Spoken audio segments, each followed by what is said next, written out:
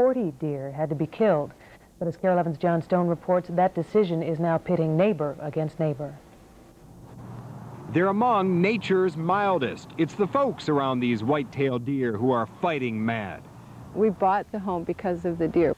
Their daily trek begins in the backyard of Jean Hoffman's St. Louis Park home. She feeds them. If they'd stay here, this would never be an issue. I actually was hoping that I could sort of corral them here so they wouldn't bother the neighbors who don't like them, but apparently that hasn't happened. Instead, the deer cross the street and congregate in Glenn Roberts' backyard. They'll come over here and totally eat our bushes, as you can see, right down to the nubs. They trample his land, they eat his plants, and they leave in return piles of droppings. It's not really an issue of not liking the deer. We do, but I mean, this is totally gotten out of hand. It's when the deer started to damage St. Louis Park's nearby Westwood Nature Center that the city council chose to act. They said the best answer is to lure the deer to a clearing with corn and shoot them. No one disputes that St. Louis Park's habitable land is too small for the deer population. Aerial surveys show 51 deer lived in the Nature Center. The city and state say there's room there for 10. Since Monday, police sharpshooters have killed 18. I think it'll be 100 years before people realize how ridiculous what we're doing right now is. For us, it certainly was effective. The cost per deer was fairly low. There was almost no danger of any accidents, and it's a very humane way to do it. The deer population in Bloomington had been worse until sharpshooters there killed 950 deer over 3 years. Their program just ended. They call it a success. But some in St. Louis Park feel so strongly against shooting deer, they've started an ad campaign. These kids know little about the controversy around them. Their sights set on seeing a deer. All they know is that's tough to do these days. Joan Stone, KARE 11 News, St. Louis Park. And after reducing the deer population this way, the city council will try a sterilization plan to keep the deer from mating. The snow may have melted here in the Twin Cities, but in some areas of the country, winter just won't quit. Several inches of snow blanketed Pittsburgh and other parts of Pennsylvania. The same storm also dropped a few inches of snow in New York City. Paul Douglas, that's one more reason to be grateful for this weather today, I suppose, huh? Absolutely. We've been let off easier for the past few weeks, no doubt about that. We had a dusting today, though. Yeah, 1/10 of an inch. Just a light coating, just enough to make things a little more interesting for rush hour this morning. But tomorrow's going to feel nice. If you're out and about and you feel a little queasy, a little dazed, don't panic. It's just spring fever. Low 50s possible tomorrow afternoon. Tomorrow, the day to get out and do some backyard tinkering and puttering. Let's check the almanac if we can. The high, actually the normal now is 38. We're doing very well. 44, the high today, 29 the low. 2/100 of an inch of precip, and 1/10 of an inch of that was snow. The sunrise and sunset times just about identical now, well, 12 hours apart. I think it's 6:23 and 6:21 as we approach the equinox. 40 now, partly cloudy, a north breeze at 7. The dew point 28 degrees, humidity pretty low, 62%, the barometer now on the rise. All right, let's check a few maps, and you can see skies clearing out. Still a few patchy clouds overhead, but the stage is set for a nice day tomorrow as high pressure exerts its influence, the air sinking and drying out and warming up. Temperatures mostly upper 30s and low 40s, but already close to 50 out in the southwestern corner of the state. It was another balmy day. I mean, forget March and forget April. It felt more like May today. Over the central and southern plains, highs way up into the 70s. Even some 80s. 83 in Dallas last hour, 75 Phoenix, 45 in Seattle, and 54 just to the west in Bismarck. Quite a bit of mild Pacific warmed air, and that's going to come in tomorrow. Now that we've lost most of the snow cover over the southern half of Minnesota, temperatures can really shoot up. The sun's energy going into heating up the air instead of melting snow. Eventually, an eastbound Pacific cool front, the same one that's producing snow by the foot in the Cascades of Washington. Ran out of breath there. Got to start exercising more. Anyway, it's going to arrive with a few rain showers here Sunday. And then a bit of a cool down by early next week. I am sorry about that. Here's our forecast tonight. It calls for a nice evening. Then partly cloudy overnight. A low of 28 to 33. Dim sun tomorrow. I'm hungry. Dim sun, increasing high clouds. Milder with a high in the low 50s. Sunday, not as nice, mostly cloudy, a few light rain showers, 54, and then cooling down, but still well above normal. As far ahead as we can see, it still looks a little more interesting next week. Maybe by the end of next week, I'll have something to point to on my maps. I'm going to say, still 2 weeks left in March. Yeah, anything can happen, Joan, and probably will. Yep. Thank you very much. See ya. The Gophers face their first tournament test tonight in Sacramento. Russell Shimooka has a live report next in sports. Plus, North Carolina begins its defense as college hoops, reigning national champs. I can't drive this, which is why I don't drive most minivans. Except for one, Mercury Villager. It's different. It drives just like a car. Villager offers versatile 7-passenger seating, front-wheel drive, standard driver's side airbag, ABS brakes, and meets all government safety standards for passenger cars. Maybe that's why it's outselling every import competitor. Mercury Villager. Now you don't have to drive a truck to drive a minivan. At your Lincoln Mercury dealer now. She said she liked things relaxed, eclectic, definitely unmatched. She said she liked things casual and feet up comfortable.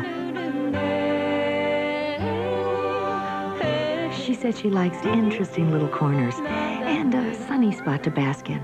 That's Gabbard's too, and it's a new way to do a room. Now open downstairs at Gabbard's in the Galleria.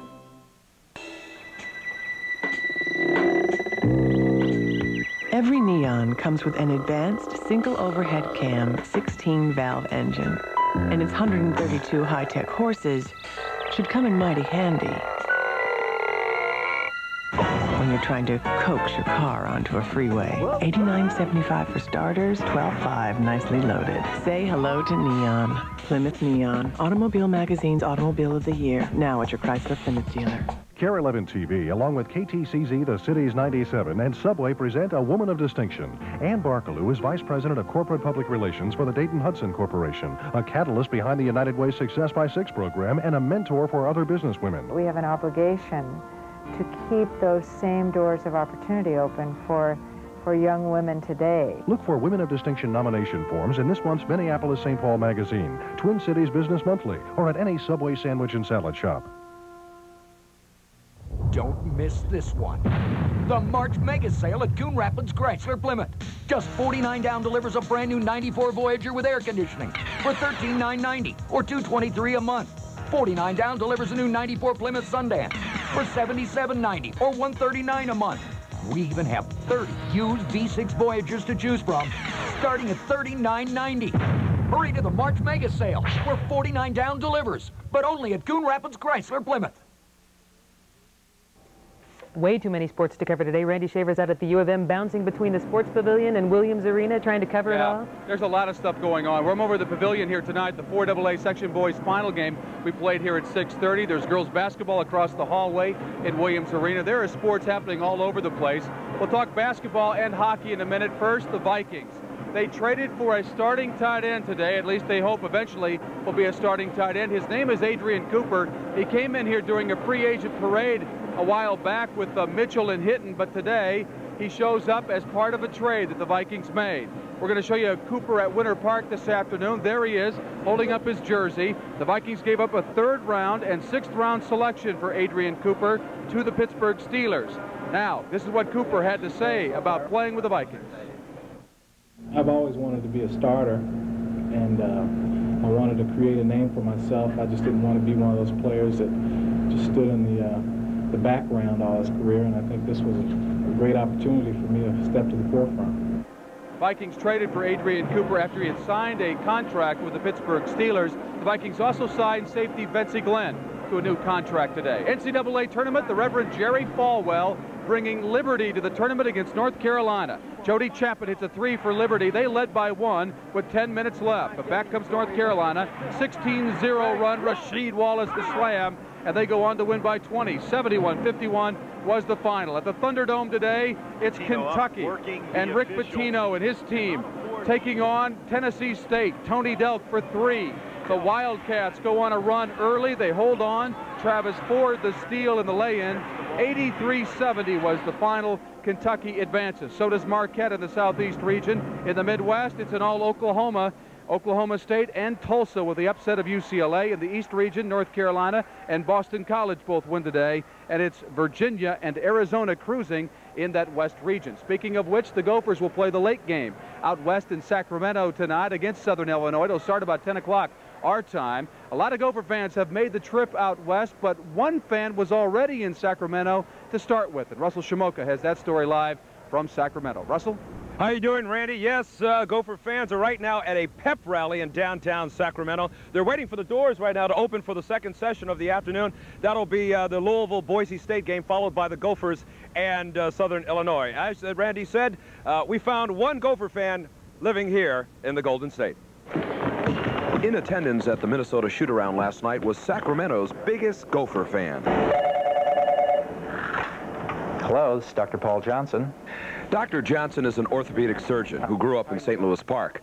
After graduating medical school at the U, he moved to Sacramento for his residency.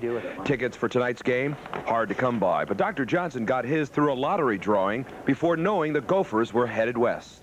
Last year, when I heard the NCAA was coming here, I decided I'd send away for tickets. And a lot of disappointed people when they sent them out, but they sent them out, I think it was last fall, and I was glad to get mine. Johnson played basketball on the St. Louis Park varsity that made 3 trips to the state tournament. His teammate, former Gopher and NBAer Jim Peterson. Actually, he played for the Kings for a brief stint when I first moved to Sacramento, and then he got traded to the Warriors for Ralph Sampson. That may end up being his greatest claim to fame. And how big of a treat will it be tonight? I've been a Gopher fan for a long time. When I went to medical school, I had season tickets. My father-in-law's been a season ticket holder for over 20 years, I think. And as a matter of fact, when we move back next year, we already have season tickets reserved. All right. Paul Johnson will be coming back to the Twin Cities. That is a good part of the story. And also, when I asked some of the players and the coaches what's the one thing they would bring back from Williams Arena, it is the fans there in Minnesota. Hope the fans here make a lot of noise tonight. Back to you, Randy, in the Twin Cities. All right, thanks very much, Russell. Again, that game starts at 10 o'clock our time tonight here in the Twin Cities. Gopher hockey team getting ready for the hottest goalie in the country right now, Michigan Tech's Jamie Ram. It's the WCHA semifinals in Milwaukee, and here's Coach Doug Wu.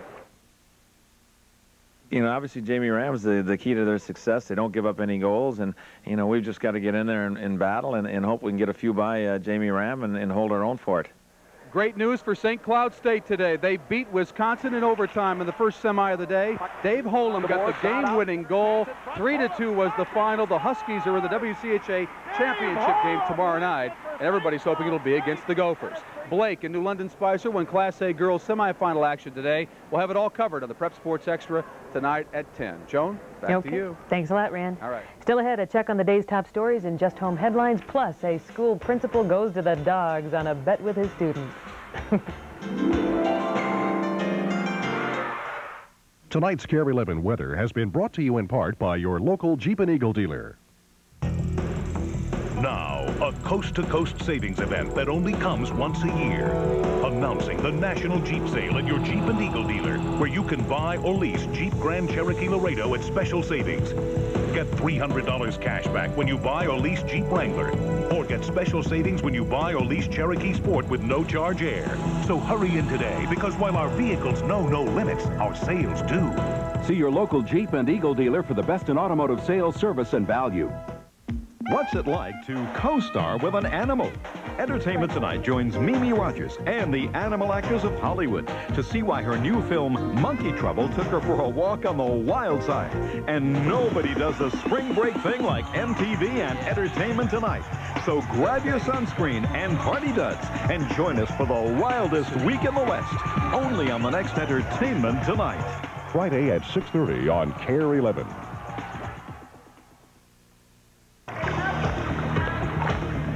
Hey, look at her. They already have.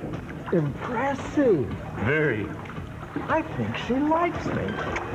At 82, Val Cornwell is our oldest living transplant patient, and the kidney she received 18 years ago seems to have resuscitated a few hearts as well. You never get any place with her. Taking care of Minnesota, the University of Minnesota Health System. And today we'll have clear skies, no precipitation, so it's going to be a beautiful day. You won't care. if you have the only pickup in its class with four-wheel drive and four-wheel ABS. The GMC Sonoma. It's weather resistant. Go to your GMC truck dealer instead. Because right now, they have a special allocation of all new GMC Sonomas at an incredible lease rate. So see your dealer today. Can Carla conquer her fear of flying? Can the right teacher help her earn her wings? Next time on Cheers. Friday at 10:35 on KARE-11. If you're just getting home, here's a quick look at what's making news. Bosnian Muslims and Croats sign a federation treaty at the White House today. President Clinton hails the move as a clear sign that warring factions want peace in Bosnia. The treaty is aimed at pressuring Serbs to end ethnic fighting. Figure skater Tanya Harding has a new look. She spent an hour and a half at the Portland Justice Center today. Authorities took a mugshot and fingerprinted the skater. These were formalities after Harding pleaded guilty this week to hindering the investigation in the attack on Nancy Kerrigan. Here at home, authorities are looking for an arsonist responsible for a half-dozen fires in an Augsburg College dormitory. So far, the fires have caused only minor damage, but officials are worried what might follow. Augsburg College is offering a reward for information on those fires. And finally, an Anoka school principal learns it is a dog-eat-dog world out there.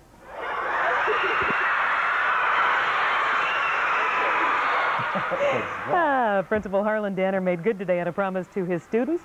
The children at Lincoln Elementary have been collecting canned goods for food share and surpassed their goal. Let's see that again. So, as part of a bet, Danner vowed to kiss some bulldogs, and today he paid up, placing a few wet ones on the pooches. The children seem delighted, but we can't say the same for the bulldogs. I'd like to see the bulldogs' face after that little interaction there, wouldn't you? They'll do anything. Who got the better end of that deal? What a good sport, though, huh? Yeah, really. Yeah. All right, the forecast worth pondering one more time. It looks really nice for tomorrow. Plenty of dim sunshine and a high of about 52, maybe 53, 54. Tomorrow, the brighter, nicer, kinder, gentler day of the weekend, Joan. And aren't you lucky it falls on a weekend? Yeah, what a coincidence. And that'll do it for us. Thank you very much for joining us. See you back here at 10.